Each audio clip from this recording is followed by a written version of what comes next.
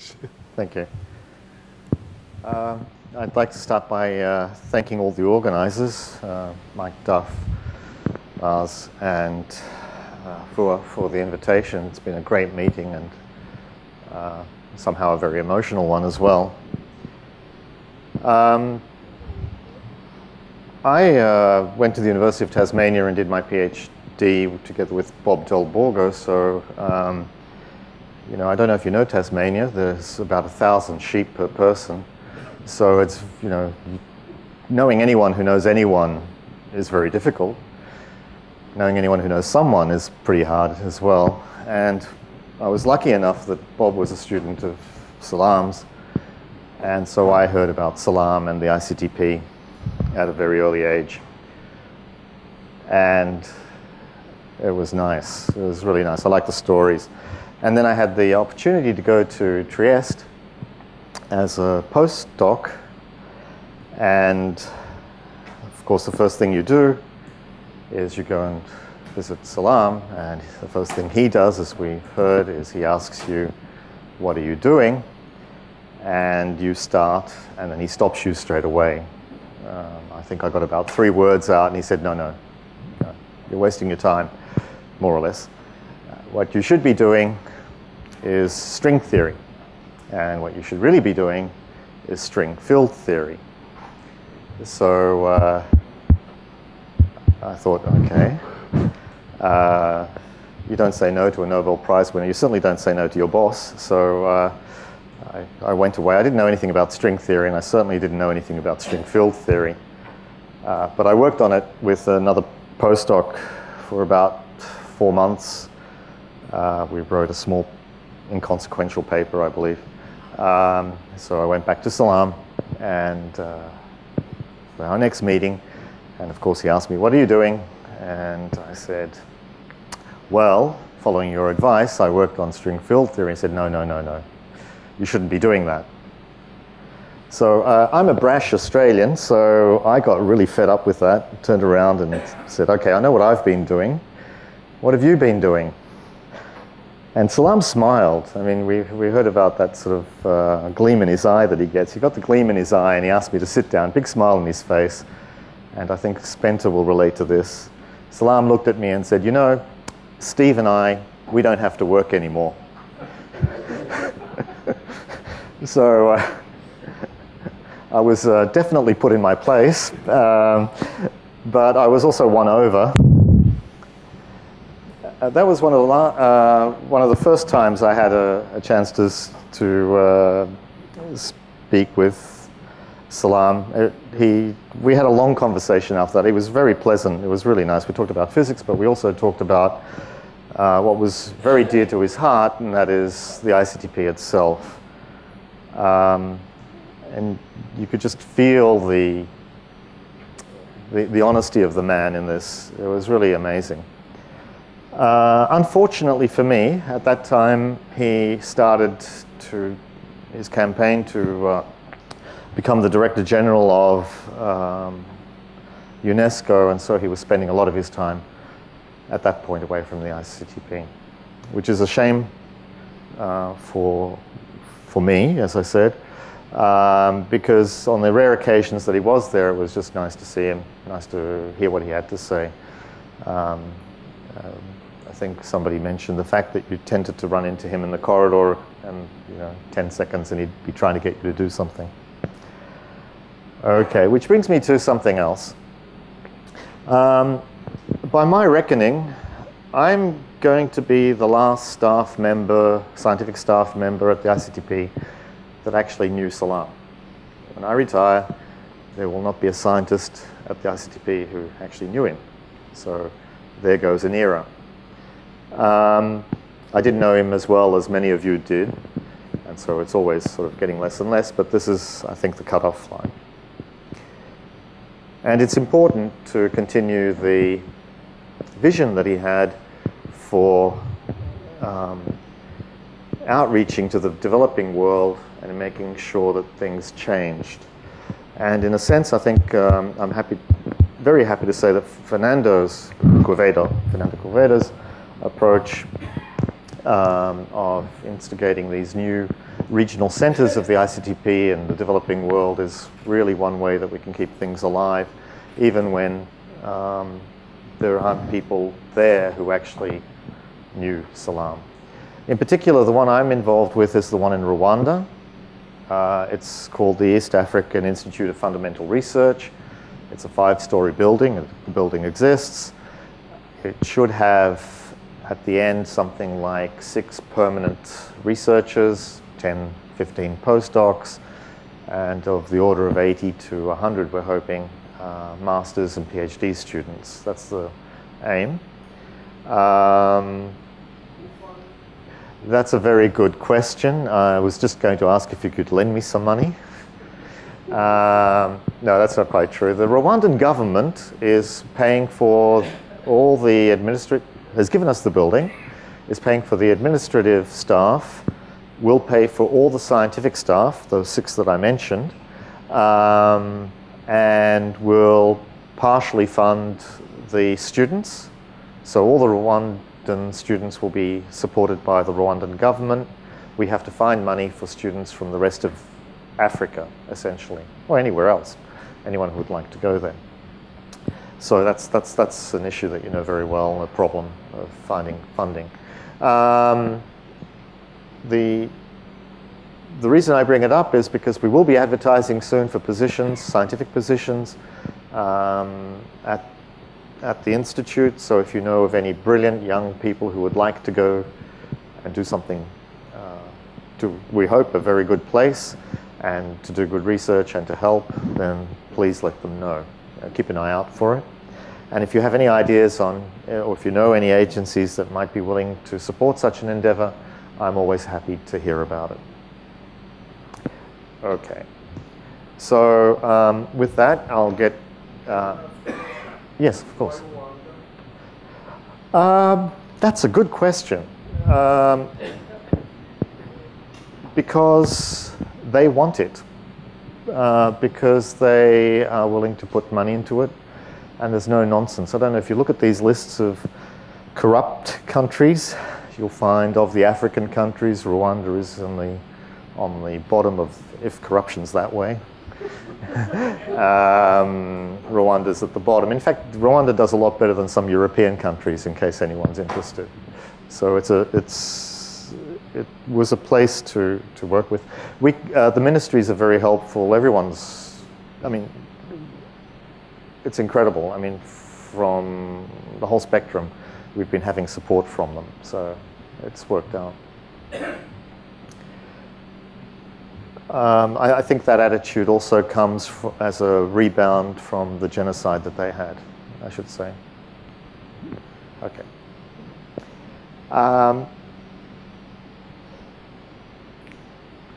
Right, so I'll start with the talk, the scientific talk. So I'm going to be talking about Chern-Simons theory with a complex gauge group on cipher-fibered 3 manifolds. Basically, work with Matthias Blau, who's in Bern.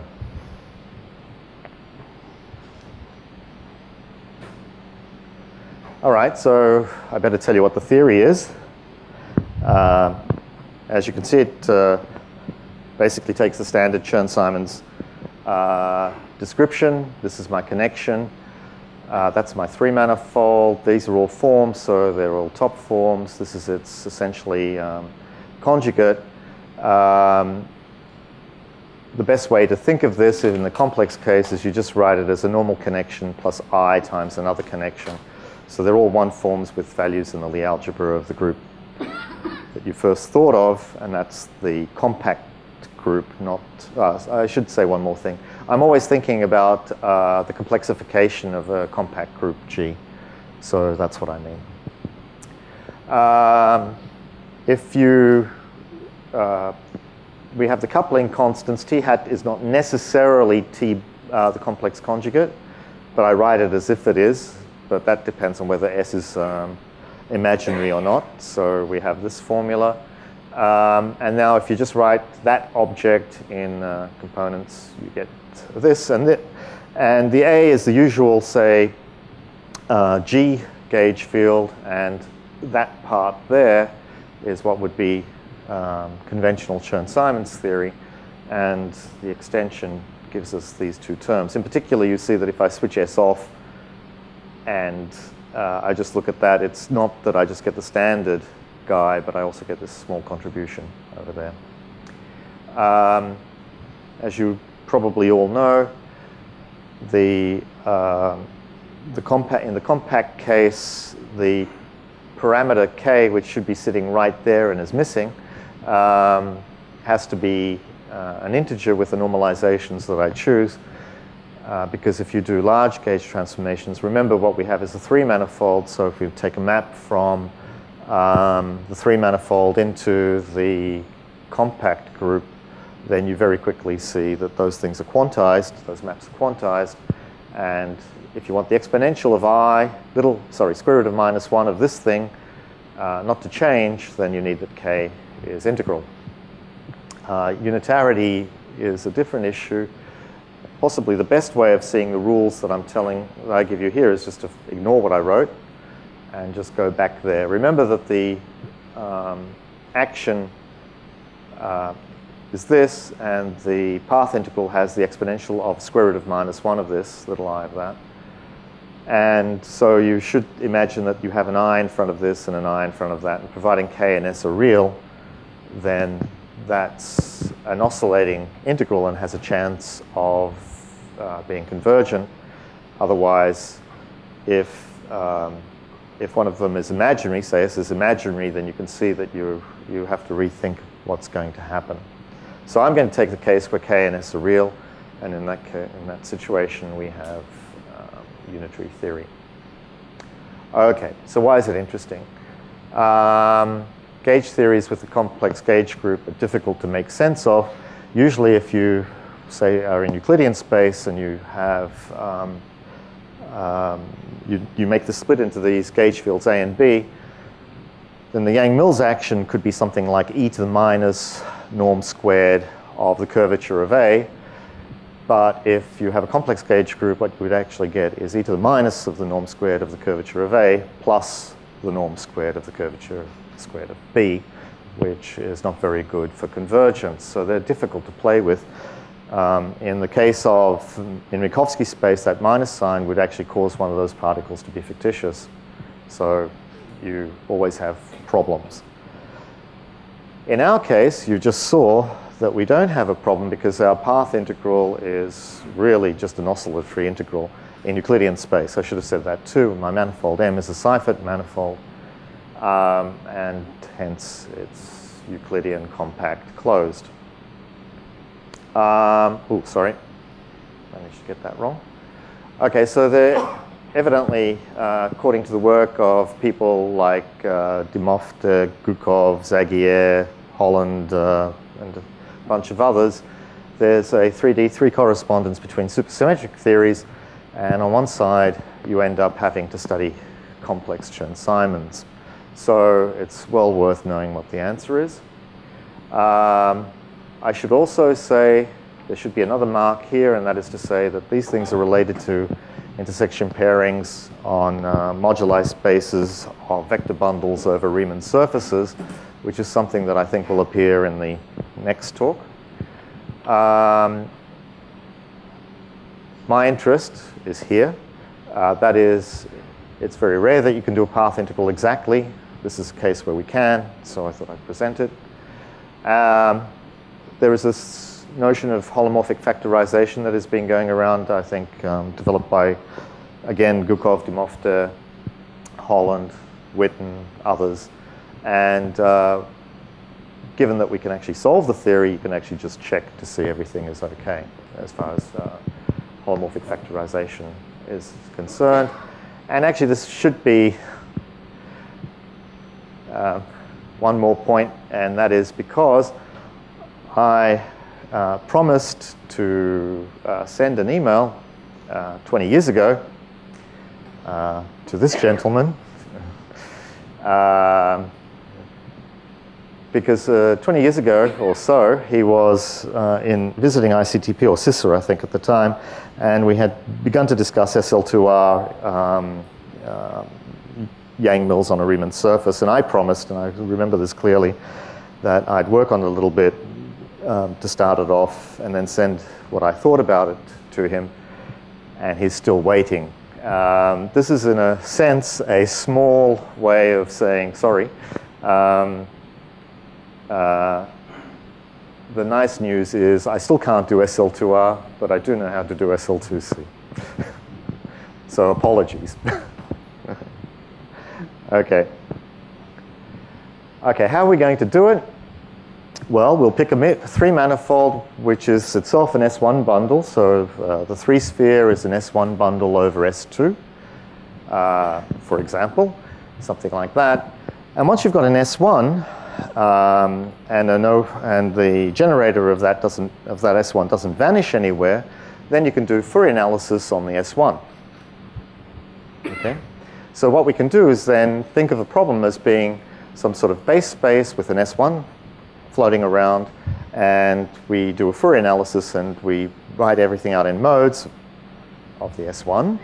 But the coefficients will now just be fields on the base manifold. All right. Actually, our base manifold will be, for technical reasons, for this talk, will be essentially the two-sphere with n orbifold points. So that's a singular space, but the three-manifold itself is a smooth space. So that'll be the manifold. Now, what we're going to do is to pick a gauge so that cubic-looking theory that we had at the start turns out to only require us to know how to do Gaussian integrals. So that's the aim. Once we have Gaussians, well, we can integrate things out. So basically what you do is you take the Lie algebra of the gauge group, you split it into the Cartan subalgebra. This is all complexified, so you split it into the Cartan subalgebra and to the root spaces, the charge fields, and integrate out the charge fields. So what you will be left with is a theory which is only abelian. Meanwhile, because you've got the modes on the circle, you can also integrate all the heavy fields. If you're thinking of Kaluza-Klein, take all the massive modes, integrate those all out. And so essentially what you're left with, down the bottom there, is an abelian theory on the base manifold. Now, two-dimensional abelian theories are dead easy to solve. And so once we get there, we're finished. So as I want that I get stopped on time, I feel guilty about time issues. I'll give you the answer. There it is. W is the Weyl group. N is a vector of integers. This D has to do with the, I haven't written it there. Oh, yes, I have. The order of the first homology group of the three-manifold. We're integrating over ranks worth of complex variables, and this is the racing torsion. This is actually the complexified racing torsion. It takes this form here. There it is. That should be, sorry, that should be A, I apologize. It's a very simple product. So if you look at the kind of finite dimensional action, there's no fields here. This is just finite dimensional integrals. You see that I've got a rank's worth of z's, a rank's worth of integers. This is just the trace. You think of these living in the Cartan and take the trace. This first Chern class here is just the first Chern class of the line bundle, complex line bundle, which defines whose circle bundle defines the three-manifold. So that's just data of the three-manifold sitting right there. So the data of the three-manifold in here is D. These AIs, they're the order of the orbifold points, and the first Chern class just there. And that's the answer. And actually, this is very simple. This is just some matrix model. Okay, so finite dimensional matrix model. So our aim is to derive this formula.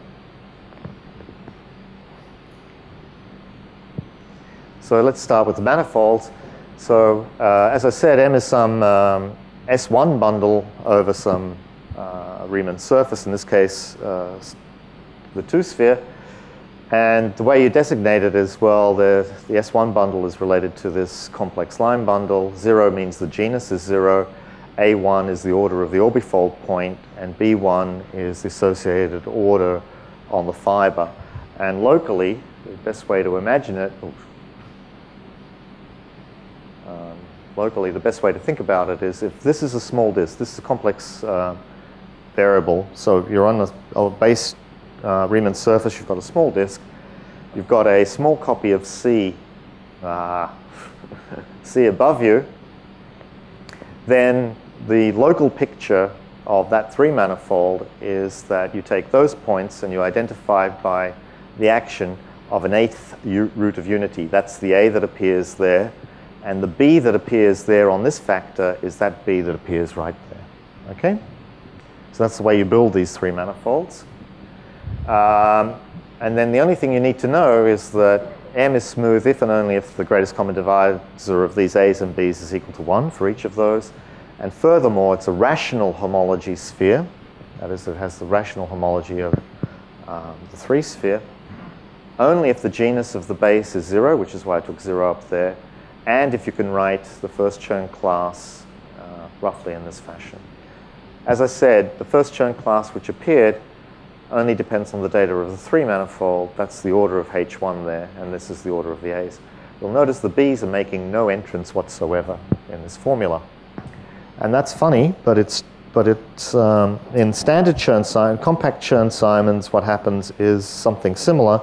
The B's only appear in the framing. There is no framing in this case. This is a result of Bar-Natan and Witten, and so we don't see the B's.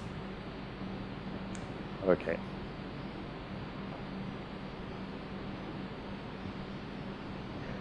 So, well, I have a 3-manifold which is an S1 bundle, so I have a connection that is a globally defined 1 form on it. K is the dual vector field and of the S1 rotation. So that means that I have a way of globally decomposing all my fields. So I do. I write any connection as a connection which is horizontal, meaning that it has no component in the K direction, or the kappa direction, sorry. These are 1 forms. In the kappa direction, and a component in the kappa direction. You should think of this guy as living on the Riemann surface, as living on the base. Likewise, for the B field, we have the same. Of course, A and phi are anti-Hermitian matrices. B and lambda are also anti-Hermitian matrices. If you make this decomposition and just write out the action, you get this mess. But you see the telltale situation, phi squared minus lambda squared. This is usually what causes problems when we quantize with a complex gauge group, as I was saying. And in our case, it makes no difference because if I have an I there, whether I have e to the I phi squared or e to the minus I phi squared, you don't really care too much. All right, so this is the complicated mess that we've got. But if you have a good look at it, you see that if you look at the A's and the B's, they never enter cubically. They only ever enter quadratically. So we've got A's and B's everywhere, but they're all quadratic. So my aim is to integrate out all the A's and B's which live in the orthocomplement of the Cartan subalgebra, and all of them which have mass in the sense of Kaluza-Klein mass. That is, that they're non-zero modes in the S1 direction. Right. So to do that, I need to choose my gauge. And what I'll do, I have enough degrees of freedom to do it, is I'll choose that along the S1, phi is constant, and along the S1, lambda is constant. That's my gauge. So I'll get ghosts for that. And now I know they're constant. That means I still have gauge transformations which do not depend on the S1. That is, I still have gauge transformations which only live on the base Riemann surface. So I can still, use that degree of freedom to conjugate theorem and Lie algebras that you know very well is that you can conjugate any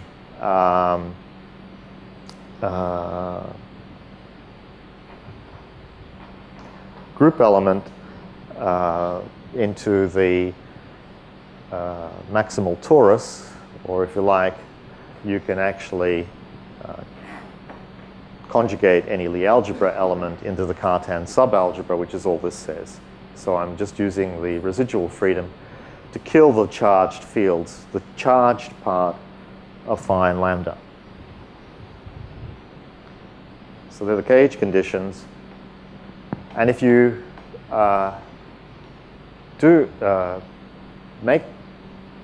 choose that gauge, those gauges, then you will, going back.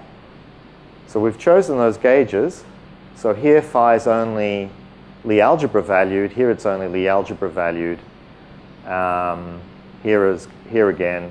And is there any other important term? No. So the lambdas are the same. So the only way the B's enter here is the charged B's, the charged A's. Likewise here, the charged ones. The interacting ones are always charged. Okay, so they're the ones we're interested in. And if you Fourier expand everybody, you get some just get some operator. If you Fourier expand it, this is the determinant that you get by integrating out the A's and the B's. I wrote horizontal because I mean that they're horizontal to the action of the S1. This funny symbol here is what you always get when you put a \LK in LaTeX. Don't know why, but I think it's a Gothic K, and it's just supposed to mean the stuff that lives outside of the Cartan. This is the corresponding thing that you get from the ghost. Now it turns out, I don't really have time to show you, that the ghost determinant and the gauge field determinants almost cancel.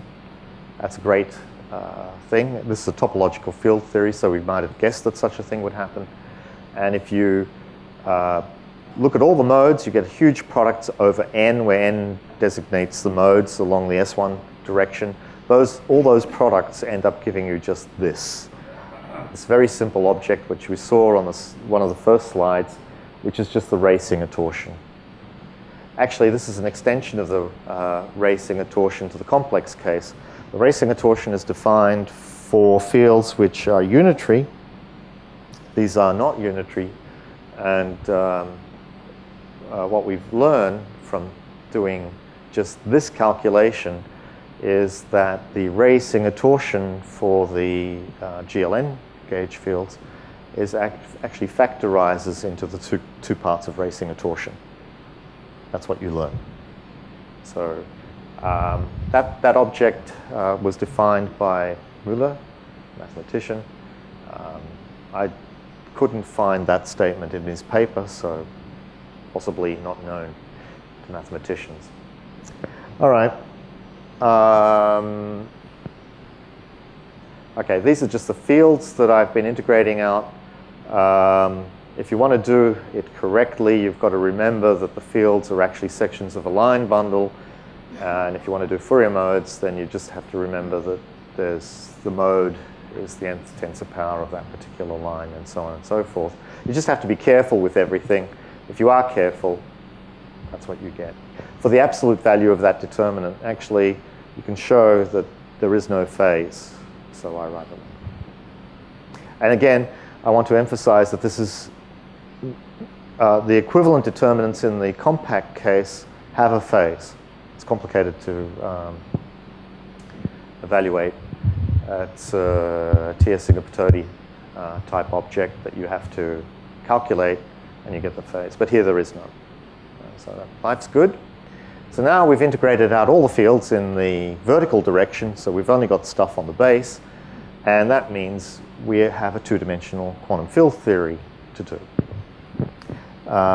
Two-dimensional quantum field theories are easier than three-dimensional quantum field theories, so we're almost there.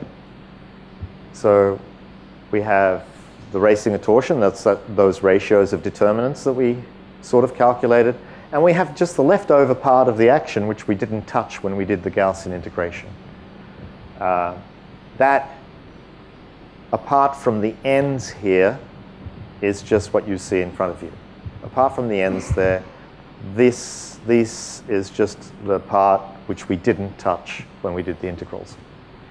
The ends here are there mainly because I lied to you.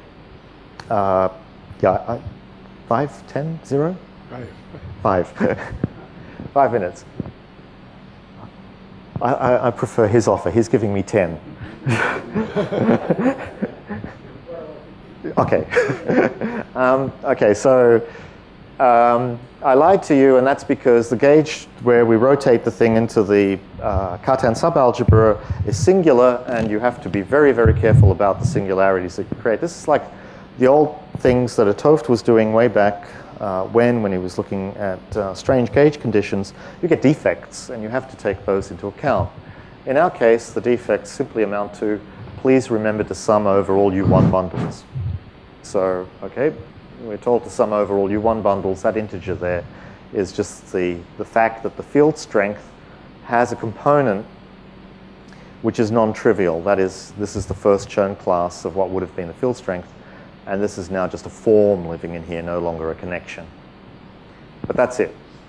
So this is now a two-dimensional theory, and you can see it's Gaussian. And we still have a gauge field living in here. All right. I haven't told you what the sum over n really does. That depends on details, and I've only got 5 minutes, so I'll speed up. And I should say that holomorphic, you can see that we still have this kind of very nice split into, phi and phi bar evenly. Tau hat, as I wrote before, was the absolute value of something, so it's actually nicely splitting. So we have factorization even at this level. So let me go on. The integral over, going back, the only place A appears is in here. So what's this? This is phi dA. If I integrate out A, that just says that d phi is equal to 0. So the net effect of integrating out A is to tell us that the phi is a constant. Now that the phi is a constant, I no longer have a field theory. I have finite dimensional integrals. And that is that. We now only have finite dimensional integrals, and this is the finite dimensional object with this action. Okay. That action has a symmetry, which happens to be the case if you happen to choose your compact gauge group to be SUN, or any simply laced group. It is not true. No, not for every simply laced group. I take that back. It's not quite true. Anyway, just hang in there. If it's true for SUN, that you get this formula, and then this becomes a symmetry. Once you have that as a symmetry, once you have that as a symmetry, you have to divide it out by it. But you see, that symmetry implies that because I can shift n by n plus dr, I can actually limit n to simply live in the range of 1 to d. And that's why at the start I did that. There's also the Weil group. The Weil group acts naturally on the Cartan subalgebra as well as on its complexified friend. And so finally, there are two equivalent formulae.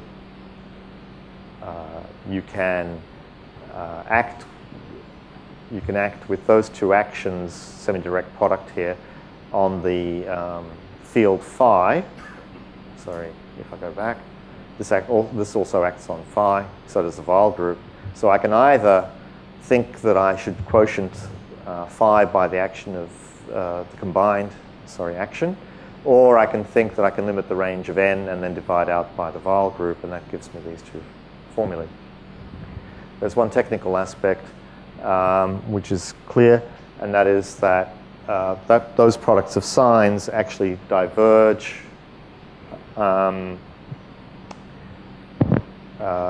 when the number of orbifold points is bigger than 2, so you should actually define these things. you should actually define these things carefully, and there's a way of introducing masses and so on, which we have done, and okay, within that context everything is good. Last point, there's another way of interpreting the n. I said integrate over all the first Chern classes of the U1 bundles, which have been liberated once you integrated out everything else, but time is up. That n can be thought of as coming from, as labeling flat connections on the 3-manifold, because it actually represents a Yang-Mills connection on the Riemann surface. I'll stop there. Thank you.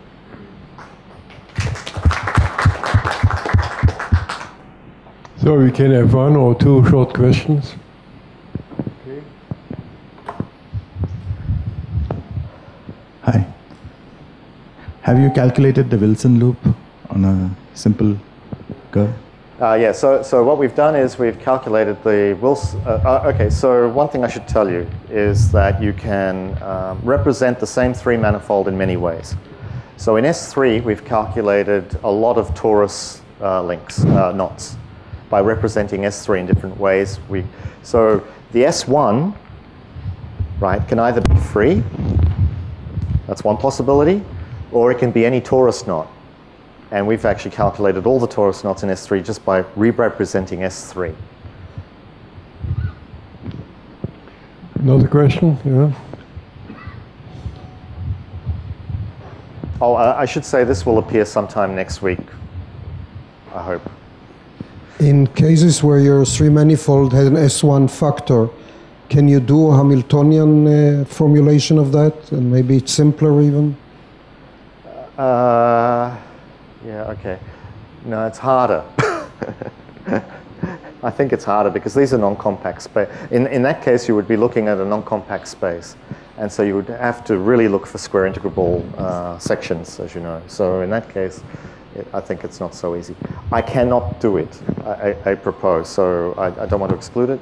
And the reason I can't do it is because I can do S2 cross S1, but I cannot do any higher Riemann surface, genus Riemann surface cross S1, because there are 0 modes. I mean, you can do it. You just get 0 modes and the whole thing becomes nonsense. So one has to learn how to deal with 0 modes. So. Okay, so let's thank him again.